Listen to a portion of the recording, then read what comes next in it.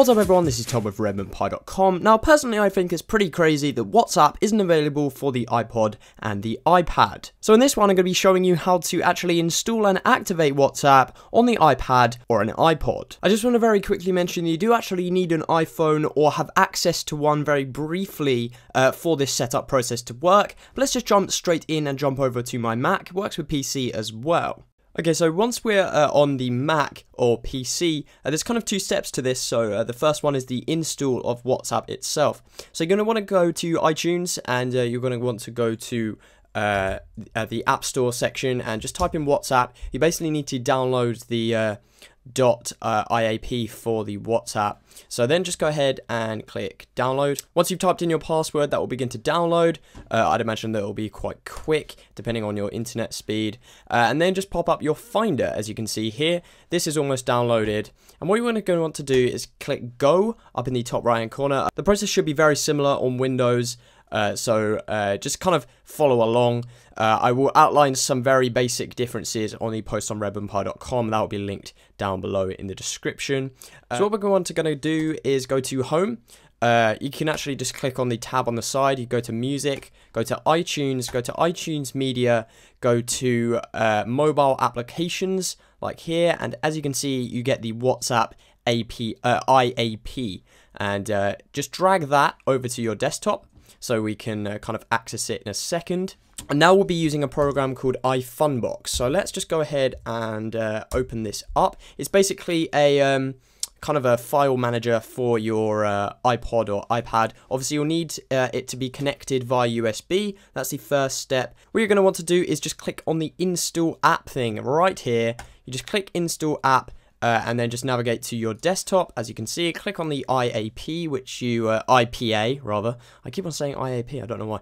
But just click on that, click open, and then it will literally just install. And that is the install process. Once it's done, anyway, that is the install process done. You will see a small icon on the iPod or iPad once you've done it, but it won't do anything currently because we haven't activated it, and I'll show you how to do that now.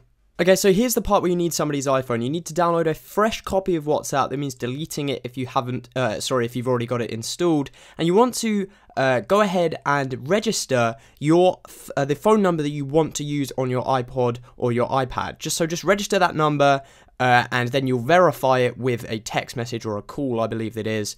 And once you've done that, you literally just jump back over onto our computer. Okay, so once you've verified your number and set up WhatsApp on your iPhone or your friend's iPhone if you've borrowed one, what you're going to want to do is just go on to plug in the iPhone to iFunbox. So just take out your iPad or iPod and plug in your iPhone. You're going to want to go to User Applications, you're going to go to WhatsApp, and you're going to copy the library and the documents to your desktop. So literally just copy those two. They are here, as you can see just there, and then what we're going to do is then unplug the iPhone and plug back in the iPad or iPod, depending on what you're using. The setup process is pretty much exactly the same, and then we're going to go into, once we got the iPod on, going to go into User Applications, open up WhatsApp once again, and then replace the two which are already in there. So they should automatically replace, but just to be safe, you can just delete the two which are currently in there, and then just drag in the two which we have here. So that will just kind of foolproof it, just like that. And there we have it, guys, a very simple and quick way to access WhatsApp on an iPod or iPad without a jailbreak. As you can see, I have it working here. You may just need to quit out of the app if you're having issues. But to be honest, it works pretty much flawlessly. As you can see, I've got it installed on both my iPod and my iPad here. There are no issues. I haven't had any issues as of yet. You can still use the same phone number, I believe, between the two devices. So yeah, hopefully you have enjoyed this video. Hopefully you found it useful. If you have, please give this video a like. Subscribe to the Red Pie YouTube channel if you haven't done already. And I will catch you in the next one.